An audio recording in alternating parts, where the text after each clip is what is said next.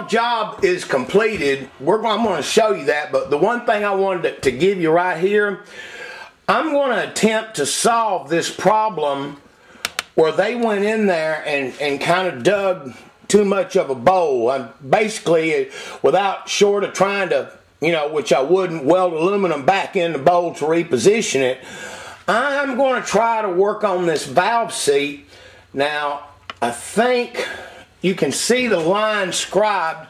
Okay, I've already done the math on it with his application. It's going to be pretty serious. I guess you'd call it Pro Street. So this is the math angle I'm going to put on it for that application, which you use less 70 and less radius the higher the RPM goes, so that it makes the dump different at a different RPM. Alright, now it should be, alright, that's great. I got enough of a line now to see.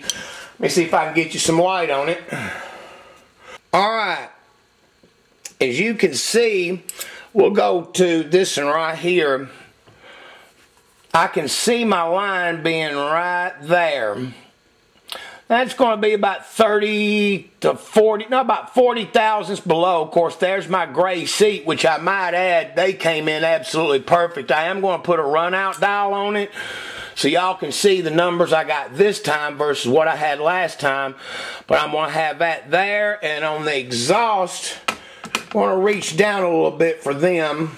That one's going to come in probably about 40 thousandths from the top, maybe 50. I get a little bit more of a radius there. So the reason I'm doing this, once again, okay, if you look here where they've made the bowl bigger and then the seat comes and necks it out, I want to take an egg or a pineapple and come in here and dig at an angle. I'm going to show you how I do it. Pull it into that line without touching the aluminum. If you remember that game Operation that we used to play when we were kids, where you take the little thing and you can't touch the sides or else the little alarm goes off. That's the same thing we got going here, only in this case it ain't an alarm, it'll be the damn valve seat, make me have to do the valve job over. Not going to happen. So I'm going to go in here, pull down on the seat at a certain angle, because remember, at the same time, you don't want to cut too much of the iron seat because it can lose its ability to crush and hold into the aluminum. Just enough to give it an angle so that I can make this bowl blend right here and pull into it without, I mean, it's just a big hump, a nasty thing where the seat was installed in the head, so we need to try to get rid of that. Alright, I'm going to go ahead and set up, let's go ahead and take a look at the valve job. Figure I'll let you take a look at that. Alright, notice how that the gray line's my seat. I pretty much got it nailed. I've measured them all and I'm coming up with about 40 thousandths on the intake, 45 to 50 on the exhaust. I made them a little wider than normal because this is going to see a lot of street use. I mean, right there, they're pretty much all right on the money. And on the face of the valve, let me set a couple of them up so you can look and see how I did that. Put it in my valve machine. I've already, of course, the valve job and the lapping's done. This is a little touch that I do to them. Alright, I'm just going to kiss off the top. I've got the grinder set at 30 degrees.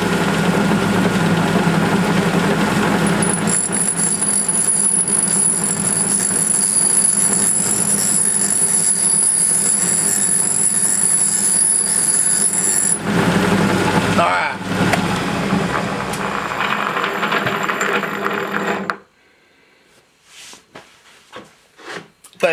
I'm going to stop it a minute, pull it out, and by doing it this way, it's just a safety thing. See, I've already got the gray on the seat, and I can take the machine and put a little thing over. And what I do is I grind the 30 to just a few thousandths above the 45. Okay, when you take your finger and feel the machine surface of the valve or the swirl polish and then it lays in that 30, it's not near as sharp and abrupt, and it gives it a little bit of a transition angle.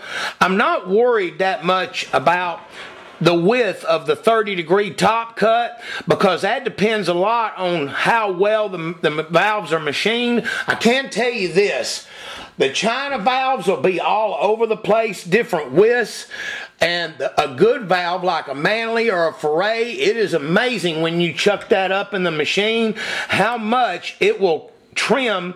If you bring it to the seat, they'll all almost be the same width on the 30-degree angle. That just shows you the difference in the machining of the quality of the valve between a China valve and a good Foray, Manley, an REV or SI valve, which I'm a big fan of SI and REV personally. So anyway, that's what we got on this right here. Now notice how I've got the seat in the same location. Right at the bottom, 10 thousandths from the edge. You can barely see a little bit of shining on this side of the gray. Once again, that's just how I set them up. And then of course, you see, I think I got a measurement here for you.